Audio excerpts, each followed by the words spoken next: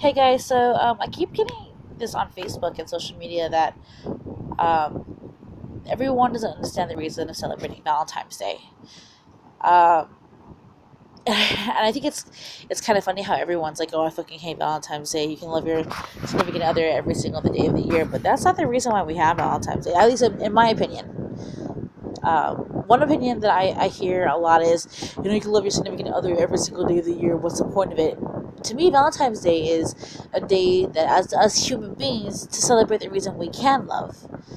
Of all the emotions in the world, human beings are the only ones, from what I understand, unless you're, a naked mole rat. I think it's the only species that does this. But we celebrate intimacy. We celebrate, you know, being in love, and I think that's the reason why we have it is because we're able to.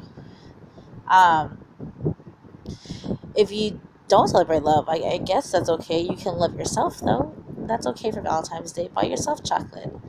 So I just thought I'd let people know, if you hate Valentine's Day, that means you hate being loved. And if you hate being loved, then honey, get some antidepressants because you need to love yourself. And that is what Valentine's is always about. Loving yourself, loving your significant other, loving your pets, loving your parents, loving your family. If you hate all that, well, man, you ain't human.